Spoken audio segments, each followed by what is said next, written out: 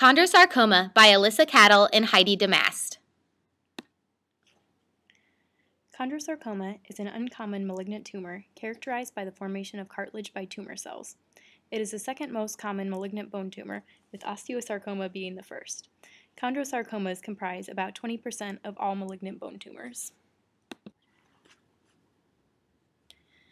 Chondrosarcoma may or may not be painful and is usually characterized by swelling, which may displace teeth in chondrosarcoma of the jaws. Neurological involvement may lead to headaches and hearing loss. Chondrosarcoma of the mandible can cause widening of the cortical plates. Because swelling of the lateral cortical plate is more visible than swelling of the medial cortical plate, lesions on the lateral cortical plate are usually diagnosed earlier and have a better prognosis. If present in the jaws, chondrosarcoma can cause loose or displaced teeth and disappearance of the periodontal ligament.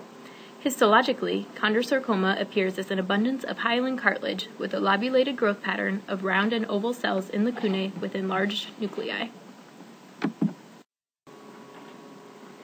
There is no known gender predominance in chondrosarcoma. However, intramedullary chondrosarcoma, which is the most common type of chondrosarcoma, is twice as likely to occur in males. Chondrosarcoma is most commonly diagnosed in patients that are 30 to 60 years old. In head and neck cases, the mean age is 35 to 45, although cases of patients less than 20 years old have been reported. Chondrosarcoma can occur anywhere there is cartilage, but it's most common in the axial skeleton, pelvic girdle, femur, humerus, vertebra, shoulder, sternum, and ribs. About 5% of chondrosarcomas are in the head and neck region. In the head and neck, the most common locations are the maxilla, mandible, nasal septum, ethmoid, and sphenoid bones. Other common locations are the base of the skull and the cervical vertebrae. In the mandible, the most common location is the premolar and molar region, although the mandibular symphysis, coronoid process, and condyle may also be involved. In the maxilla, chondrosarcomas are usually in the anterior region. The incidence of chondrosarcoma is 1 in 200,000 people.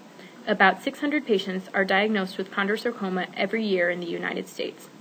Chondrosarcomas make up about 10% of all primary tumors of the skeleton. About 90% of chondrosarcomas are central and located intramedullary. 5% are extracellular myxoid, 2% are mesenchymal, 2% are periosteal or juxtacortical, and 1% are clear cell.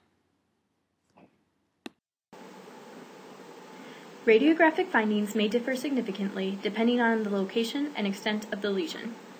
Chondrosarcomas can be found anywhere there is cartilage.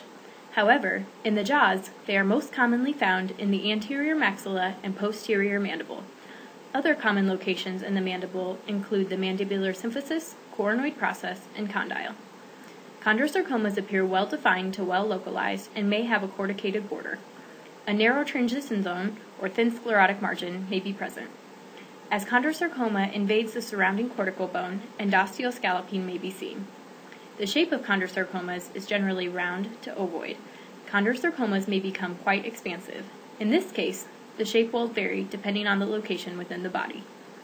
Chondrosarcomas are usually unilocular radiolucent lesions, but may occasionally appear multilocular. There may also be punctate radiopacities present due to dystrophic calcifications or ossification of cartilage. A defining feature that may be present is an arcs and rings appearance, representing enchondral ossification at the edge of the cartilage lobules. Chondrosarcoma may displace teeth or cause premature exfoliation of teeth, disappearance of the periodontal ligament, and widening of the cortical plates. Lesions are single but often metastasize and also recur after resection. Lesions are commonly around 3 centimeters in diameter. They are generally slow growing. And this shows how chondrosarcoma can cause expansion of the cortical plate. This radiograph shows chondrosarcoma of the left posterior mandible with scalloped border and multilocular appearance. Differential interpretations for chondrosarcoma include chondrosarcoma itself, osteosarcoma, enchondroma, and odontogenic tumor. Chondrosarcoma was chosen because it is the lesion described in this project. It may have the clinical signs and symptoms we described previously, as well as the radiographic description described previously. One defining radiographic feature present in some chondrosarcomas is a characteristic arcs and rings internal structure. Osteosarcoma was chosen because chondrosarcomas of the jaw can be mistaken for osteosarcomas, as osteosarcomas are more common in this area. They are difficult to differentiate histologically, but osteosarcomas are malignant tumors that originate in bone, and chondrosarcomas are malignant tumors that originate in cartilage. The two malignancies can be differentiated because in osteosarcomas, malignant stromal cells form bone directly, whereas in chondrosarcomas, bone is formed on a framework of pre-existing cartilage matrix. Enchondroma was chosen because enchondromas are benign cartilage tumors, whereas chondrosarcomas are malignant cartilage tumors. They are difficult to differentiate histologically. They can be differentiated because malignant chondrosarcomas are more likely to have chondrocytes within large atypical nuclei with a distinct chromatin pattern, as well as individual cell necrosis. Also, in enchondromas, islands of cartilage remain separated from the trabecular bone, whereas in chondrosarcomas the bone is infiltrated. Enchondromas of the jaw are very rare, so it is best to consider a cartilage tumor in this area to be malignant. This radiograph shows osteosarcoma of the pelvis and enchondroma of the femur. Odontogenic tumor was chosen because chondrosarcomas in dentate areas can be mistaken for odontogenic tumors, which are very common in this location. Odontogenic tumors are tumors arising from primordial tooth tissues. The two can be differentiated because chondrosarcomas are more likely to cause tooth mobility and have greater radiographic extent than odontogenic tumors. Two treatment options for chondrosarcomas include surgical resection and chemotherapy. Surgical resection is the best and more effective treatment option because chondrosarcomas are generally slow-growing and don't respond as well to chemotherapy.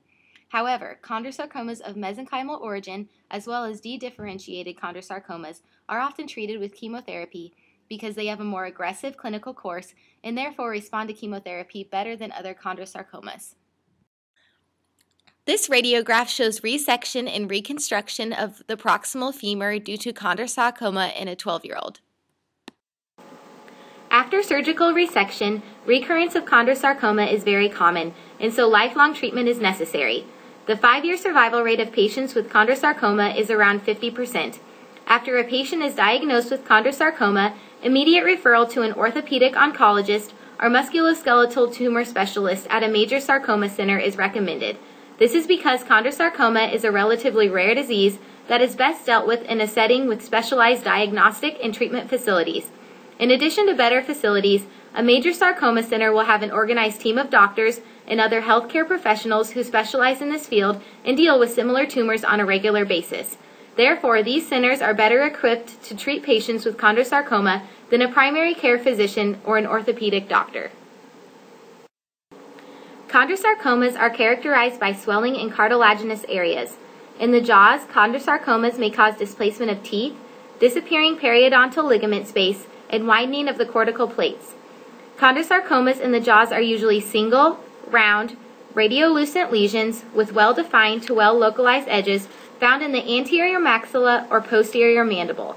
They are usually around 3 centimeters in diameter and are slow-growing, but may displace teeth or cause widening of the cortical plates over time. The best treatment option for chondrosarcoma is surgical resection because these tumors are slow-growing and recurrence is common. Therefore, lifelong monitoring and treatment is necessary after diagnosis. And here's our references and our image credits. Thank you for watching our presentation.